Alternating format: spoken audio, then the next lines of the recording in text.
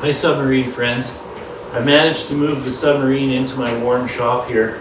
I have two shops. One's a fab shop and this is the shop where I put everything together. I can't make things really smelly or anything, so I have to time what I do and what time of year I do it. So anyways, now the sub is in here and I'm going to start assembling it. So you can see it's all dirty from sitting around all summer. But anyways, that is one of the carbon fiber tanks and that's the second one.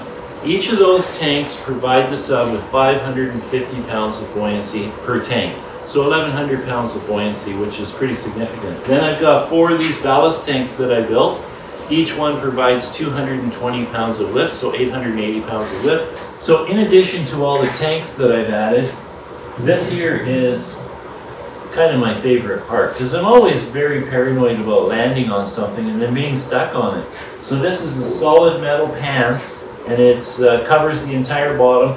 I have to make a hole on this side for my transducer to go through, and other than that I have to put a few brackets in for the drop weight and that's it. So the freeboard is right about here, but the body is way up here. So the body extends up, which acts like a sail. So I didn't start out building a submarine to be that big boxy shape. What I did is I put everything on the occupant sphere that absolutely has to be there.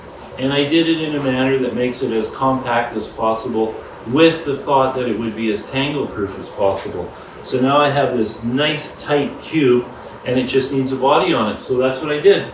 I just wrapped it in a body. So when I designed the body for the back of the submarine, I allowed for space for the 2 battery boxes that are going back there.